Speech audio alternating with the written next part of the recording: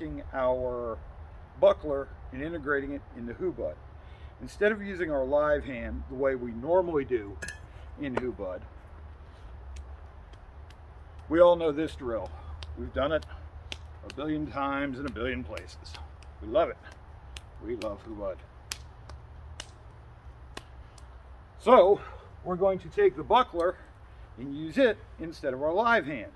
The exact same thing happens, except instead of catching it on the outside like we do when we're empty-handed, we're going to catch that first strike on the inside of his arm.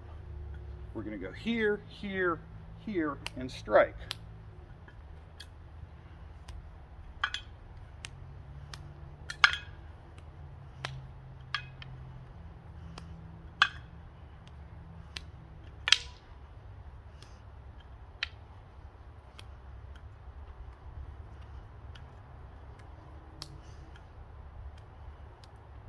See, it's pretty simplistic, but remember, every single strike is not going to be gentle.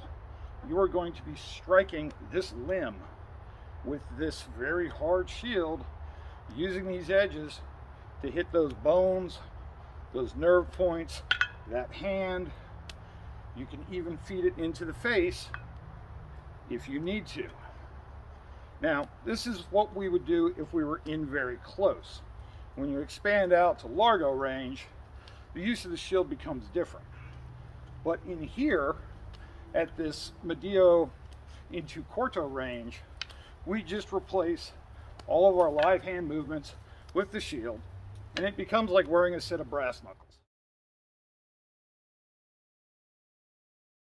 All right, so now what we're going to do is we're going to integrate the shield into our Sumbrada. It's pretty simple. The shield does everything your live hand does. You just do it with the shield. So he feeds me the angle 1. We roof block. We clear. We come down.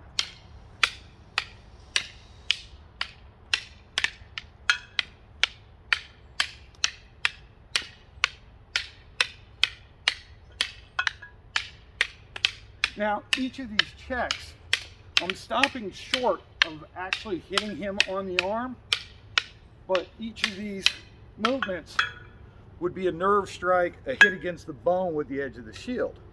And this will hit really hard. We see in a few paintings, we see a number of warriors with smaller shields. We don't have a lot of documentation on exactly how it was used, but this is a nice way that you can start integrating something like this into your FMA practice.